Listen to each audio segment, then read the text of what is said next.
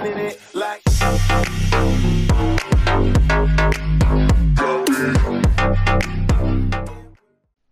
What's up guys, Warriors Nightmare here. Today, as you may know, in Call of Duty Black Ops 3, we have unlocked the Cosmic Camo.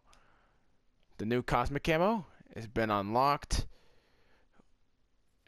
Now I'm just gonna go see what it looks like. I've not seen any YouTube videos because all my friends have shown YouTube videos on it and I'm like, I don't want to look at it, I want to make it a surprise, so let's see what this camo looks like. Let's see. Here it is. Are you serious? That is so cool looking. Oh, that's... okay.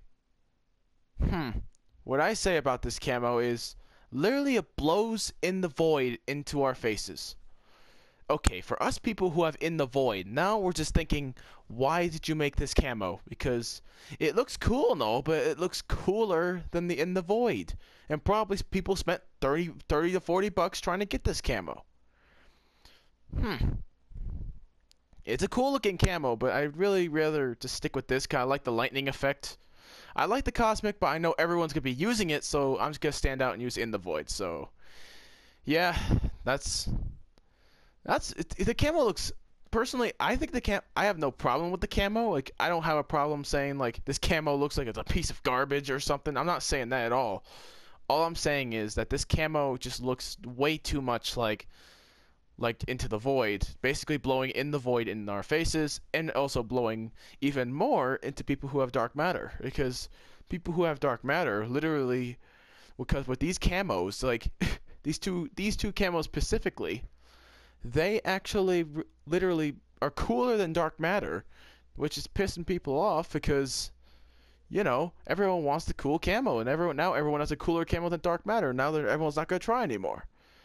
So this could be a short video, and also, just the sake of for you guys, I'm gonna tell you guys why I've been gone last, which is now. So if you guys do not want to hear about my personal life or why I've been gone, leave now.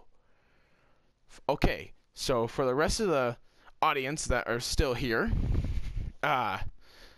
basically what happened is that I had tons of busy stuff I had to do. I had to go out to track.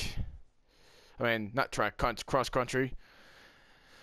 Literally running 8 miles a day, which I'm not liking it, but got that off my head, and then I got, like, I have to go places for other things.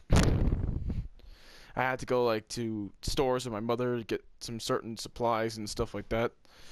We had to do some certain business about coding and stuff like that.